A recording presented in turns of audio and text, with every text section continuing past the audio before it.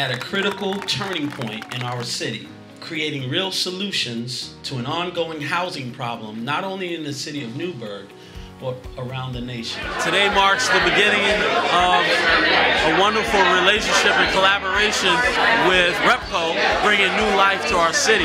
They are setting the new standard, and we're happy to be a part of it. With East End Apartments, we're creating 45 new affordable homes for residents and restoring abandoned buildings to their former glory. Also bringing this beautiful new community hub to a city that offers gallery and studio space for artists, meeting space, after-school activities. The proximity of this building to institutions like SUNY Orange's Newburgh campus, Mount St. Mary College, as well as St. Luke's Cornwall Hospital, really helps fuel the resurgence of a neighborhood like this. It's come a long way, and 2 years later we're here to celebrate the opening of 45 new apartments for deserving members of the community and 15 historic buildings that have been brought back to life. This project is very special. We're the equity investor in this project, and we raised about $14 million to make this project happen.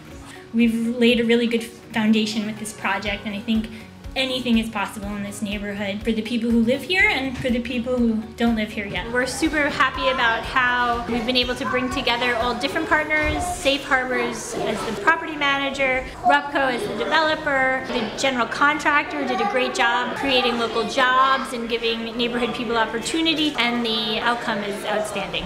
We're just thrilled that we can be part of the project, and bringing 45 families back downtown is a great feeling.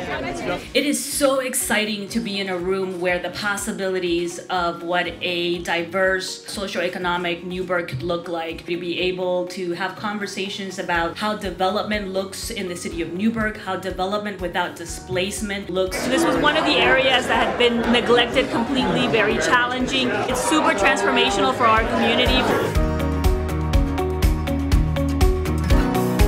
We know that there is demand that will probably result in some displacement of low-income residents. And so creating a stock of housing that will serve their needs for the next 50 years is absolutely the right way to go. And the results are tremendous. To take buildings that were abandoned, serving as blight on this community, repurpose them historically, create this kind of affordable rental housing. It's a good day.